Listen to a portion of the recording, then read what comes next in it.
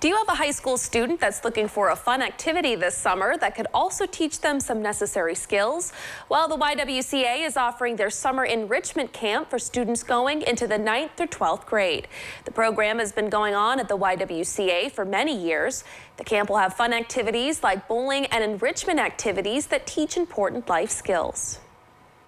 We are going to be teaching some cooking classes. We're also going to teach some how to sew, and as well as financial literacy. Since we are reaching out to high schoolers from 9th to 12th, we want them to know how to save money and budget, whether they're going to college or just starting a job in the field.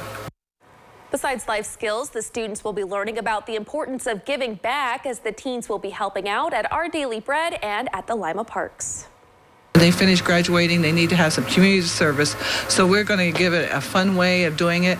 We also have a garden across the street, which we've already got started, so we're hoping to use a lot of our produce and our cooking skills that we'll be going down and cooking a lot of lunches and things like that. The summer enrichment camp will run 9:30 to 2:30 on Tuesday through Thursday for 4 consecutive weeks starting on July 11th.